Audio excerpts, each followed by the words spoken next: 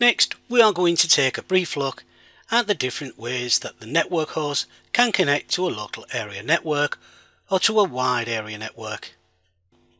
We have to be aware that the hosts could be just a few feet apart, or they could be on the opposite sides of the world.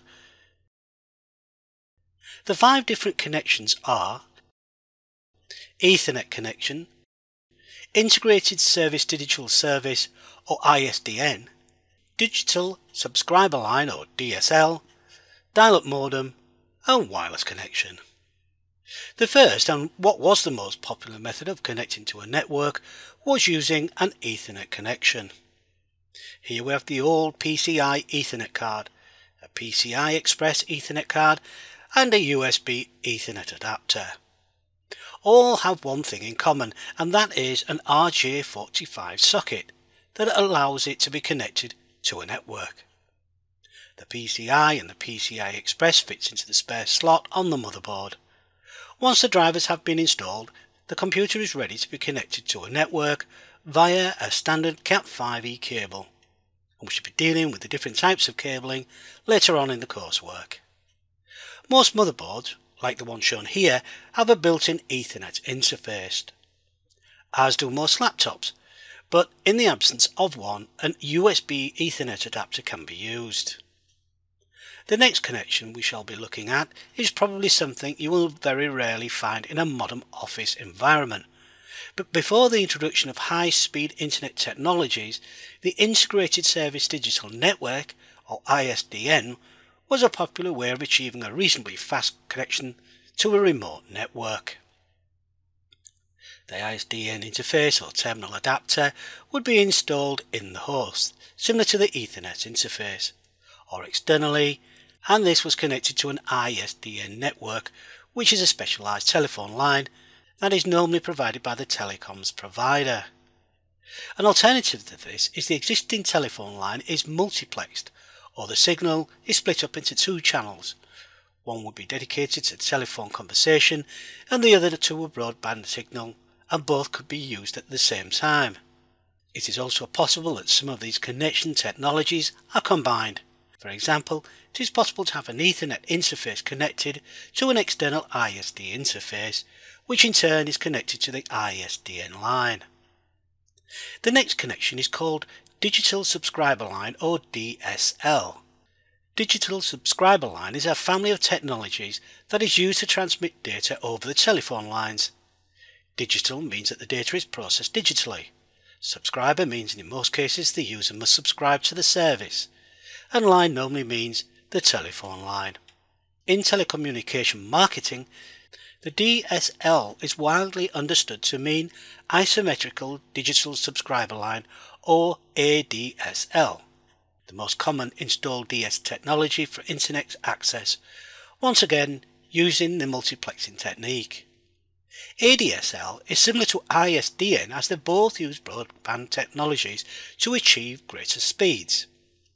However, ADSL can achieve much higher speeds than the 128 kilobits per second provided by ISDN to over 10 megabits per second using the latest DSL standards.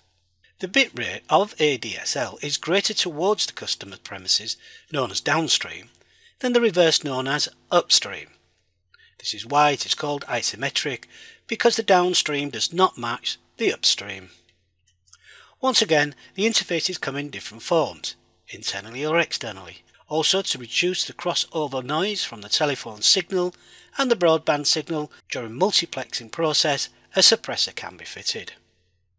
Before broadband technologies became affordable enough to use within the home, the dial-up connections was the standard method of remote connectivity and internet access.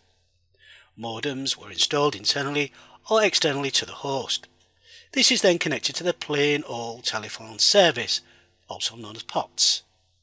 The modem takes the digital signal produced by the host, which is just a series of zeros and ones, and converts them into an analog signal that can be transmitted over the POTS. This process is called modulation. The analog signal is essentially a sound signal.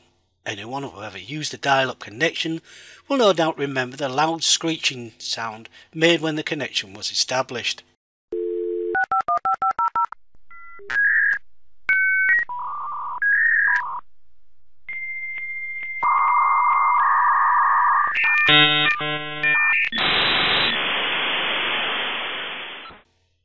and this was the data from the computer in analog form.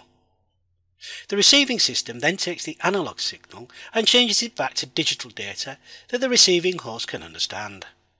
This process is known as demodulation.